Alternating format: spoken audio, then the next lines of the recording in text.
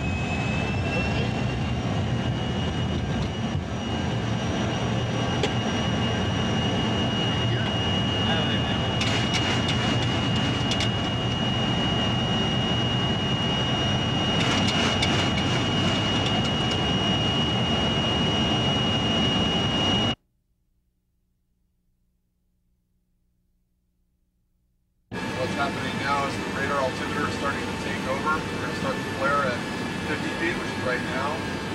We're undergoing the flare touchdown is any second now. There we go. And that is another successful model, and that is our number 6 model in. The pilot's now taking them back to controls and flying out. We can still do centimeter level positioning, but now it's time to do another go around.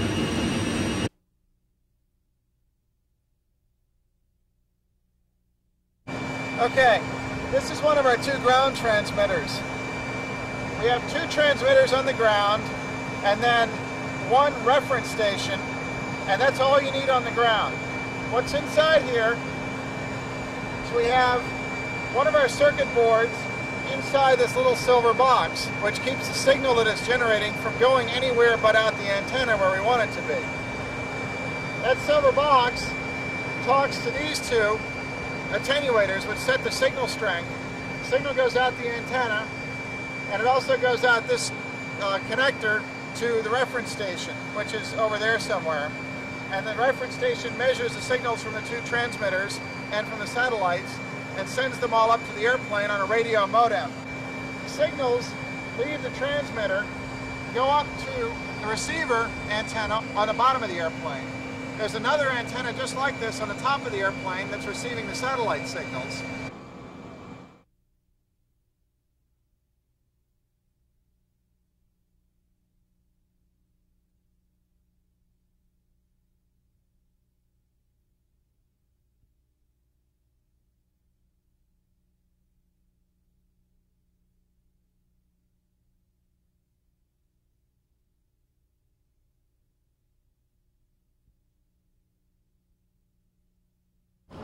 Successful batch. And a successful batch.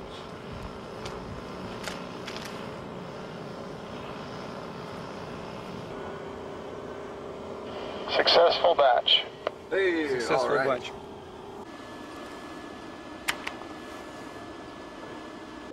Hit data. Right. I did. Got it back. Thank you.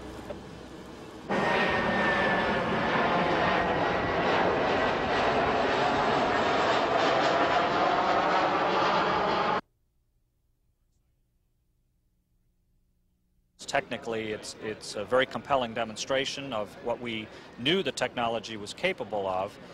Secondly, we put together a very nice team of industry, academia, and government to bring this off.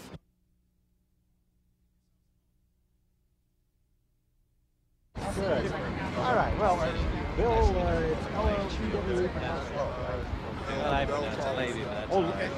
Levy? Yeah, Levy. it'll make a difference. Yeah, you know, this is something new, and everybody's saying, well, let's take it very cautious. Let's do a few hand-flown flight director approaches, and which we did, and everything was so smooth that then we just put the autopilot on and started doing our approaches, and it worked out very well.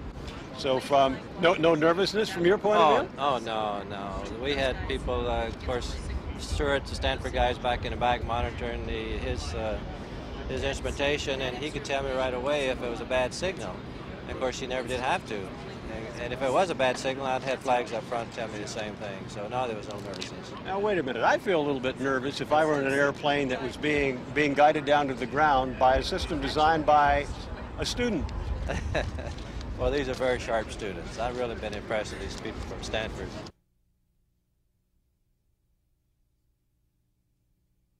We've taken the technology out of the laboratory and brought it to the point where we're testing it on a commercial air transport.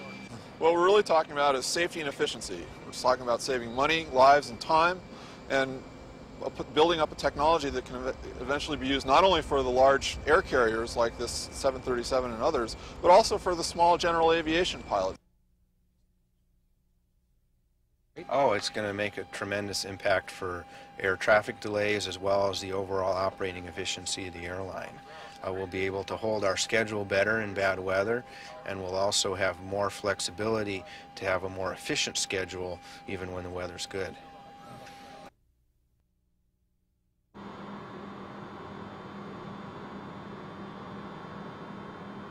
This is the lower GPS antenna for receiving the pseudolite from signals from the ground that's out in the approach path.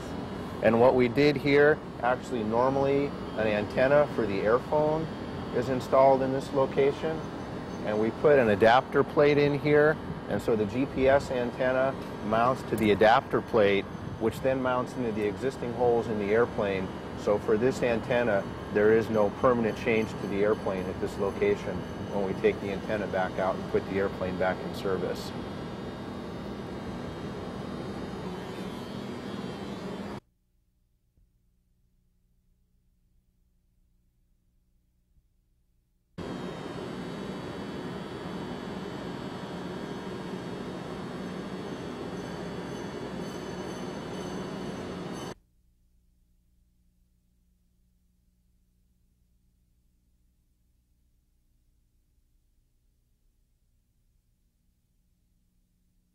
Stand by, and I'm rolling. I got 7 minutes of tape. That's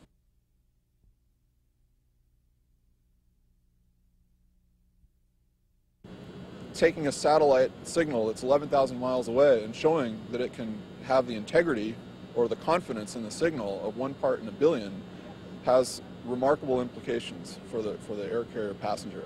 And it means not only can air carrier passengers enjoy probably what is likely to be the safest landing system that has ever been developed in the history of avionics, but also extending that same level of performance to the small aircraft owner and operator as well. So the implications are perhaps rather far-reaching.